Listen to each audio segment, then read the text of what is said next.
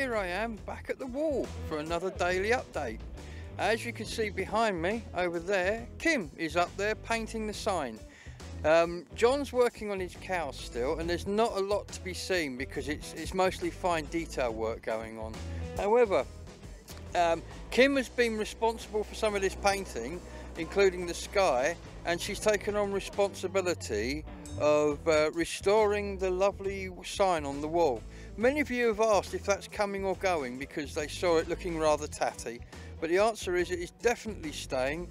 Kim's up there doing it now, and we'll be talking to her and to John later in the day to see what's been going on.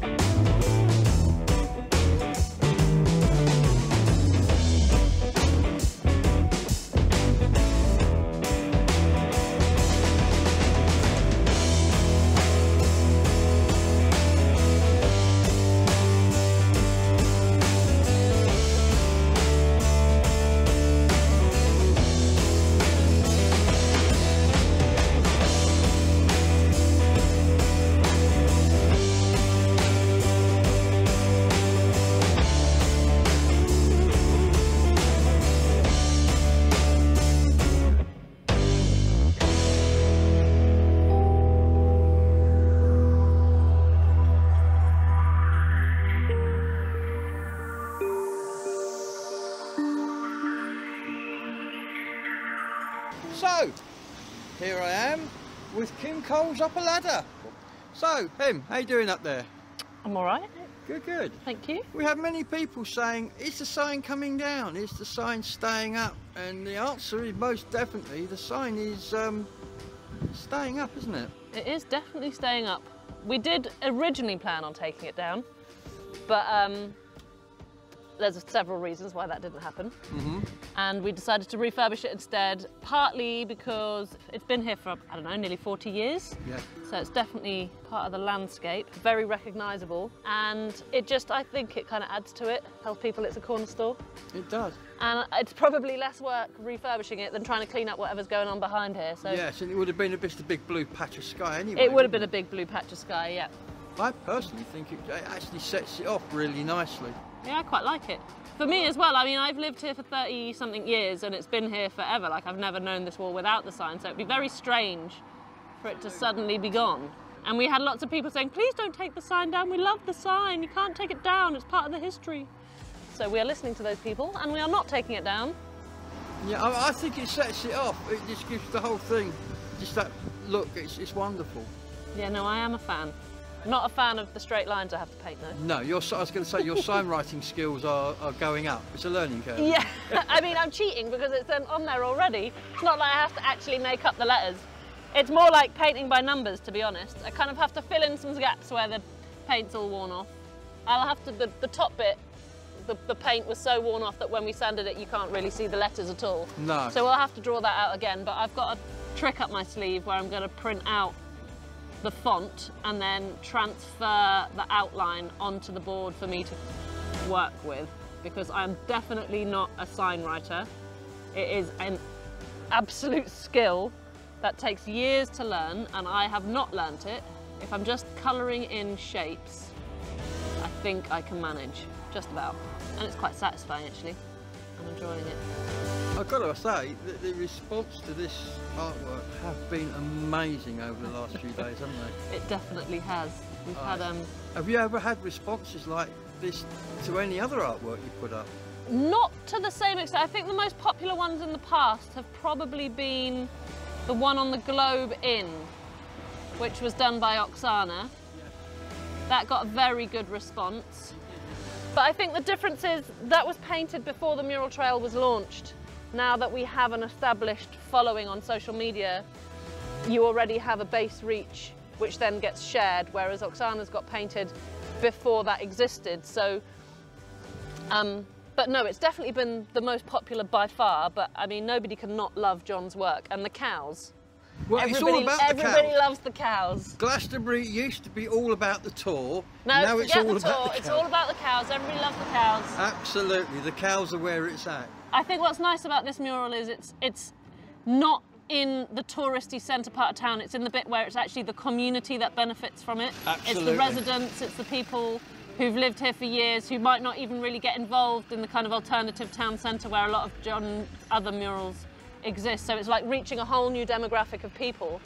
And it's just nice to kind of include them and see them so happy with something that we're creating, because I think sometimes they get a little bit left out with the stuff that gets done in other parts of town. But no, they love it.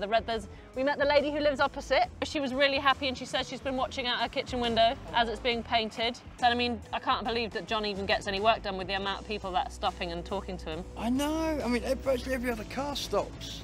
Yeah, and every person. Yeah. It's been great. Really great. I'm really happy that people are enjoying it, and it's exactly why we do this. I mean, actually, I do it because I want it here, but it's nice that other people want it too. You mentioned the Oksana painting over at the pub there. What's going to be done about the graffiti on it? Well, it's not extreme. It's just a white cross, so I'm hoping that actually John is going to help me repair it. We're just waiting until we have some time. The main challenge will be colour matching, because the way Oksana paints is she kind of paints and mixes colours as she goes, so it's not as simple as just finding the right colour and painting over it. But John's very talented, as we can all see. We noticed that. And I'm guessing he won't have too much trouble because it's quite simple. Excellent, excellent. I'll come down and take some pictures when you do. Go for it. Right, well, I'm going to love you and leave you to it, because there's a lot of letters there and it's getting There is a lot of letters. I don't think I'll be finishing these letters today. No. I might try and finish the word vegetables. And leave it. Although I think John wants to go home and we've got to put the ladder away. Yes, so. he is over there looking rather wistful, isn't he? So I'm going to actually go and take the opportunity to interview him and have a quick chat with John, and then... Surely not. John, yes. You want to talk to John? What do you want to talk to him for? Well, I know he's only the assistant on this project, but you know... I know, it's the sign. The sign is really the piece de resistance. It's the demography. We like to keep things equal round here. Thanks, Kim. You're a star. Thanks, Gabriel. Nice to see you.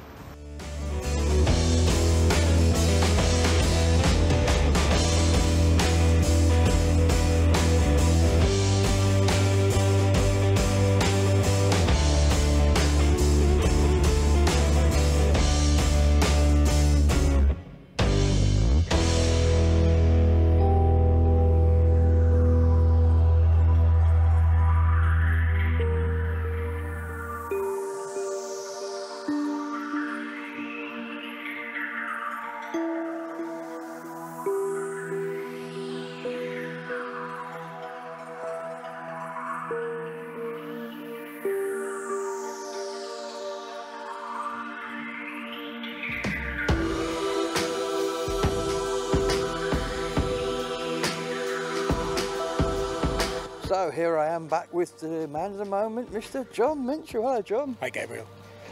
We've not filmed you much today because the work you've been doing on the cows there is largely detailing work. So to the untrained eye, and I include myself very much in that, it doesn't look any different from yesterday. So we've kind of left you alone, but loads of work has been going on. You've been working on those cows all day, haven't you? Yeah. After the first blocking in, I have to then go back and modify and adjust and constantly adjust to get all the angles right, proportions right and things like that. So it's actually the kind of the most crucial time for actually refining artwork. So for me, it looks totally different from yesterday. So what's it been like working under Kim, literally? It's always great to work with Kim. She's a great enthusiastic companion for all creative endeavour. Isn't she? I can tell from just looking at this, you have a deep love of nature and wildlife. Yeah, that's right. Which leads me on to my next question. I understand you're the custodian of some rainforest in Central America. That's right. Tell me about that and the reason why you do it. Well, I basically gave up teaching in 2000 and I wanted to follow in the footsteps of Gauguin in the sense of trying to find a kind of a paradise, a raw paradise. Yeah. So I went over to Costa Rica and found the perfect opportunity, a beautiful piece of land which has got a lot of rainforest, so that's protected now and has reserve status. Good. And I spend as much time as I can out there looking after it and basically creating gardens and painting. And, yeah. Amazing. And does it influence your work at all, with the time you spend out there? It must have some It does influence my easel work, you know, my paintings that I do, because I like to work with symbolism and a lot of images of natural things like flowers and shells and things, and that's a great source over in Costa Rica for that.